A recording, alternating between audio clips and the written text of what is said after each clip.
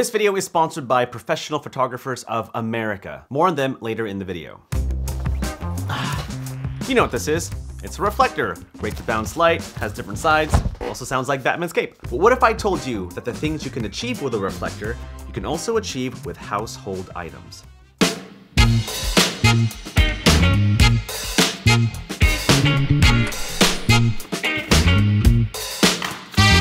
All right, baby, you wanna be my model today?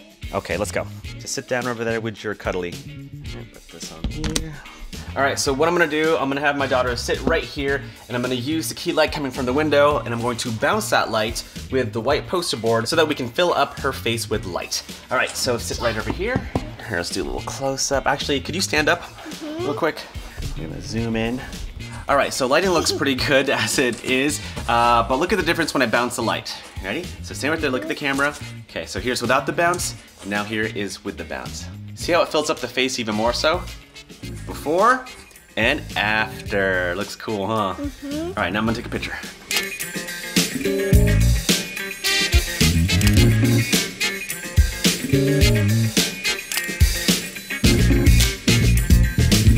I thought that turned out pretty well. What do you think?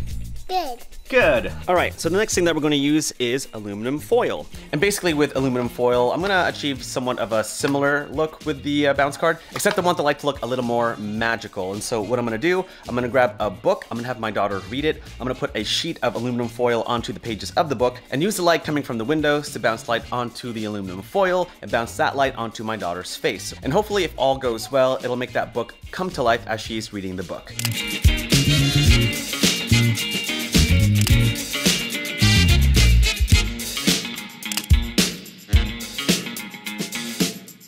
Oh, it totally worked. All right, let's take a break and thank today's sponsor, Professional Photographers of America, or the PPA.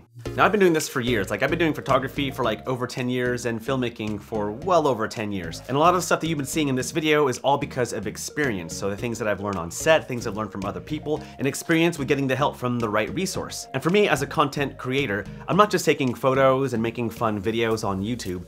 I'm actually running a business, like a full-fledged business. I am a business person owner.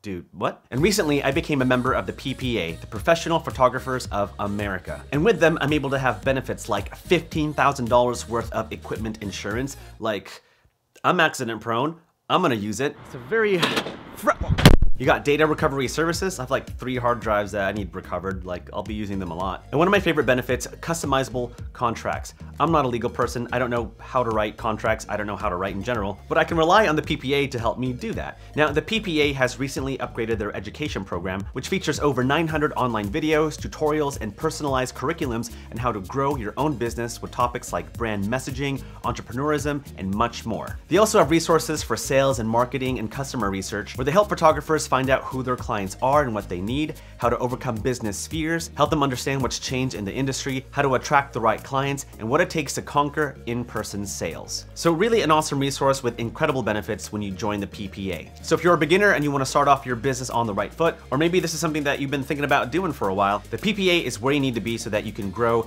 your business. And if you sign up by using my link down below, you can get $25 off your membership. You're welcome. Thanks PPA for sponsoring this video, and now back to the tutorial. Batman's cape.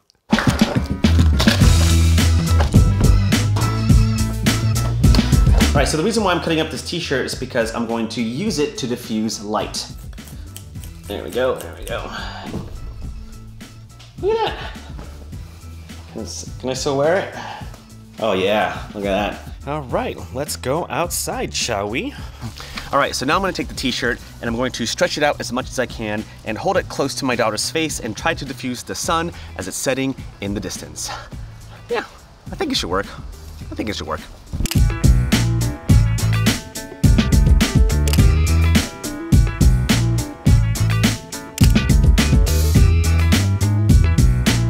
All right, and last but not least, shower curtains. All right, how am I gonna do this.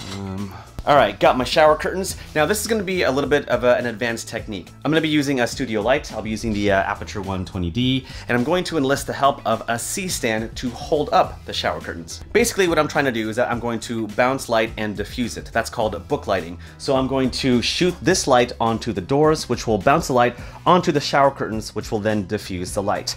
Book lighting, and hopefully it'll create a nice soft look. All right, here we go.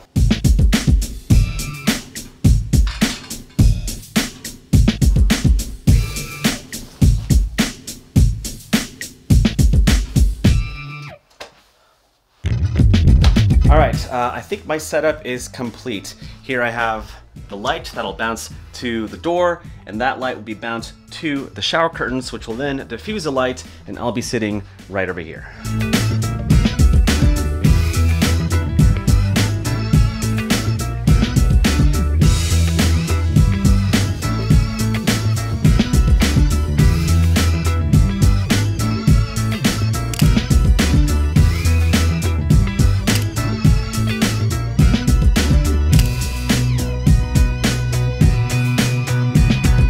Pretty cool, huh? Huge shout out to PPA for sponsoring this video, and huge thanks to you for watching and hanging out. Hopefully this tutorial was a fun one and you learned something, and if you did, I'd appreciate a thumbs up. Subscribe to the channel if you haven't already. Would love for you to be a part of this community. Hit the bell so that you get notified for upcoming videos, and I will see you guys in the next one. Hold on, I'm gonna send off right. Cool.